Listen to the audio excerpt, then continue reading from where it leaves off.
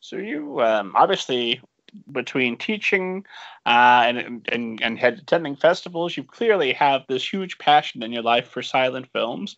So when you sit down to work specifically on Daring Darleen, how much research do you still have to do, and how do you go about it?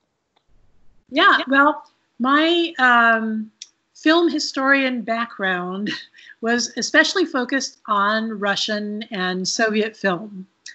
So the history of early Russian film and Soviet film is quite different from what was going on in New York and New Jersey in the teens.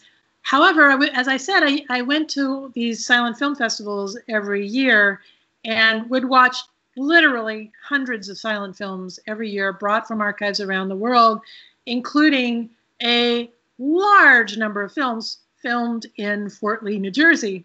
So I had at least a kind of passive knowledge of what was going on in the United States and in Fort Lee. And then I learned more when I was teaching the history of film, when I started teaching History of Film Part 1.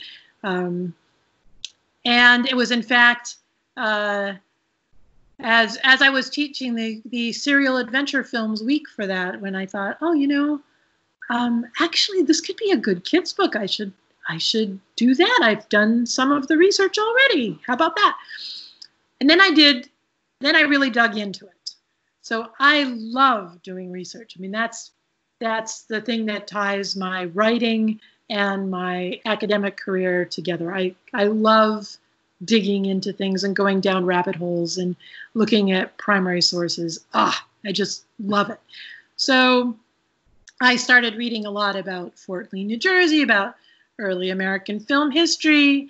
One of the characters in the book is a real live, well, no, she's no longer alive, but she was at the time alive.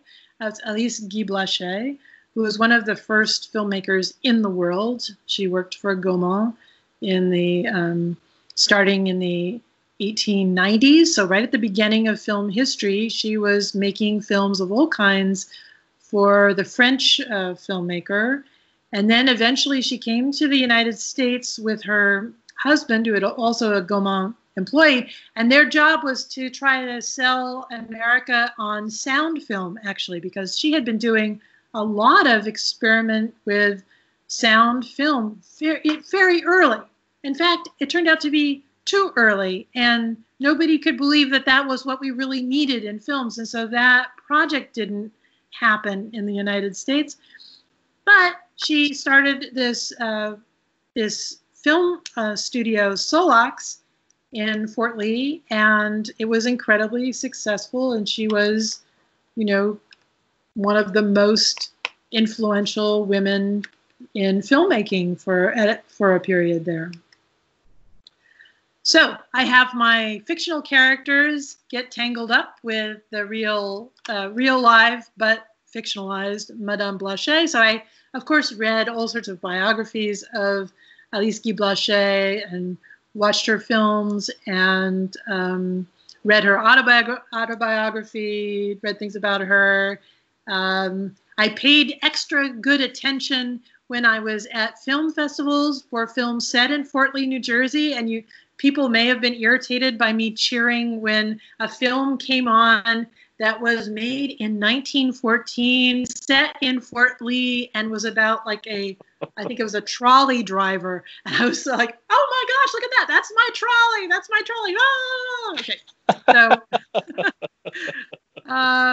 yeah, so I did lots of research like that. I also read through all sorts of movie magazines from the time. So fan magazines, they were incredibly popular. They had huge numbers of people subscribing to them. So I read movie star gossip and gossip about films being made, gossip about Alice Guy Blanchet. And then I also focused on newspapers and reading about what was going on day by day on the days that I was describing in my book. So there's a lot in the book that comes right off the front page of the New York Times from, I think it was April 12th, 1914, because the Strand Theater actually opened April 11th, 1914, and was covered in the New York Times the next day, as and in all sorts of other newspapers as well. There were all sorts of amazing things on the front page of the New York Times on April 12th, 1914. I'm telling you, like the Pope coming down hard on tango. that was under the fold on the front page of the New York Times. And some poor woman who had died of mercurial poisoning under questionable circumstances, and so on and so forth. So some of that I snuck into the book, as well as just getting a feeling for what the weather was on any given day, how people got from Manhattan over to Fort Lee taking the ferry. What was that like? What did the ferry look like? Were there spittoons on the ferry? Yes, there were. What was everyday life like for people who were extras in the film studios? How did the film studios run? All of that, really infinite numbers of rabbit holes for me to dig into. So a couple of questions about that. One, and this is something I ask frequently when I talk with history writers, because I find that it's a pretty common trait. I know when I had Avi on, he let me know that he checks the weather of every day he writes about. My question is always, unless I'm looking through those papers also, I'm not going to be able to call your bluff if you tell me it was a sunny day and really it was rainy. So is it just so that you would know that that's off, or? Well, it's a mix of things, you know. Part of it, so I think it's actually fine to fictionalize a lot when you're writing about the past. So when I was writing Orphan Band of Springdale, which just came out in paperback, by the way. Available in fine bookstores everywhere as of this moment.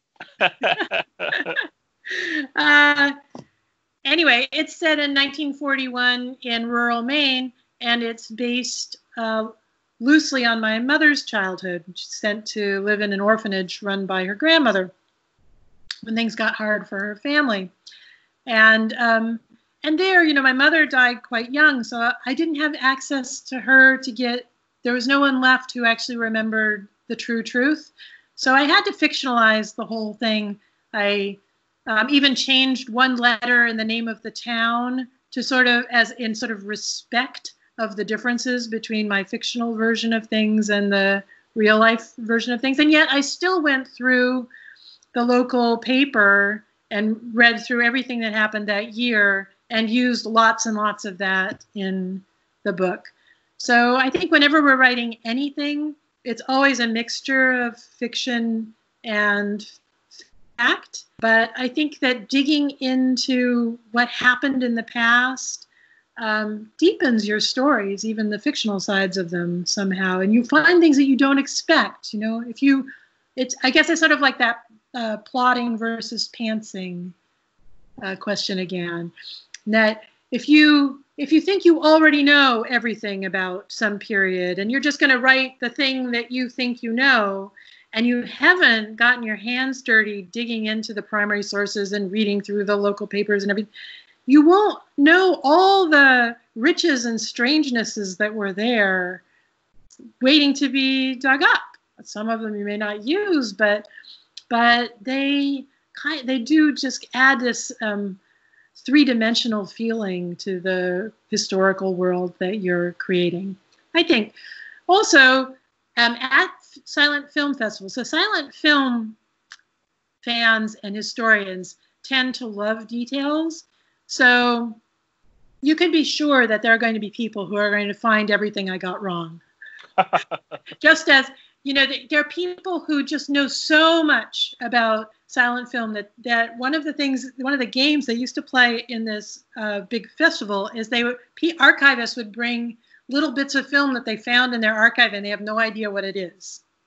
And they would screen those, and you'd have this audience of 1,000 film historians and film fans and so on there, and people would just shout out, "Oh, that's so-and-so." And they would know who these actors were, what studio it was, or where that outdoor location was. There are people who can recognize every building in Fort Lee, New Jersey, and tell you when it shows up in a film. And they'll go, okay, that was on such and such a street, da-da-da-da-da. So I think part of that kind of infects me as well, you know, from coming out of a film historian background. You want to have, because it's so thrilling. I really think the material that comes out of the worlds of the past is actually fascinating in and of itself. So I love digging it up. So you've got those people in the back of your mind, like, if I don't get this right, they are going to crucify me when I see them again. No, it's okay. It's okay. I think, you know, I'm all right. I know I'm all right with it. It's fine. But you know, I think it's more that, in fact, I'm thinking this little tidbit, almost nobody is going to recognize what I'm really talking about here, or the real thing that this is actually a reference to. But some people are going to be saying, oh, that's the Strand Theater. Opened April 11th, 1914. One of the most exciting theater openings, you know, of its day. Woo! Can't believe, is she going to get the color scheme right in the theater? Read. Oh, she's got the color scheme right. She remembered the little fountains in the front of the screen. Woo! So it's going to make somebody happy. Are you one of those people when you read historical fiction? Do you look for those types of details? Do they make you happy?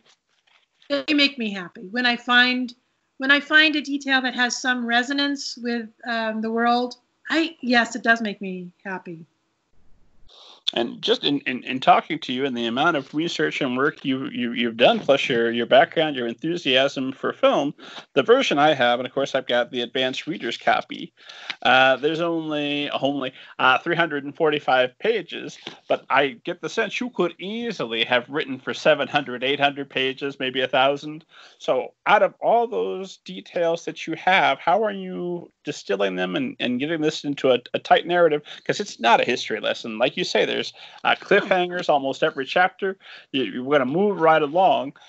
How do you distill that to make sure that you have those nice moments for the history buffs, plus also all the young readers that need to learn the history without making it feel like a history lesson or bogging down your narrative too much to allow for all that?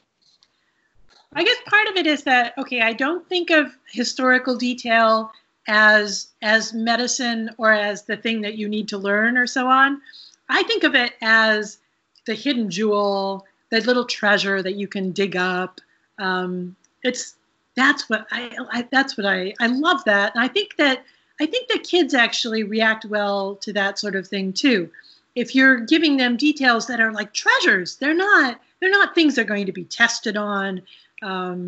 It's not about making them learn lessons for the lesson's sake. It's discovering how wonderful it is to dig up treasure in the past, to read about things that really happened and so on. So, but the question of how do you not get overwhelmed by details? Well, of course you do get overwhelmed by details. I mean, that just happens. But then once again, you have the notebook. So you go through your notebook.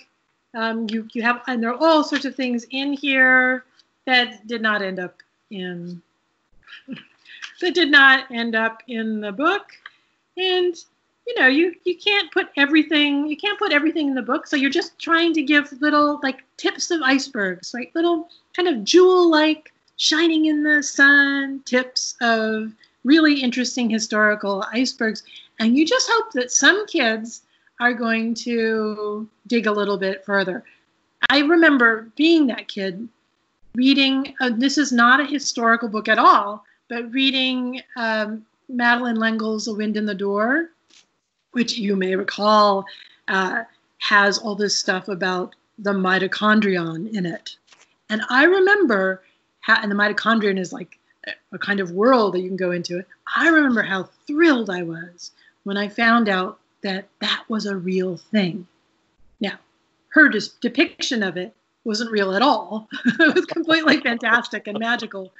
But the fact that had a tie to this whole other story that was like the miracles of biology meant something to me. I just love seeing that kind of tie and link and connection.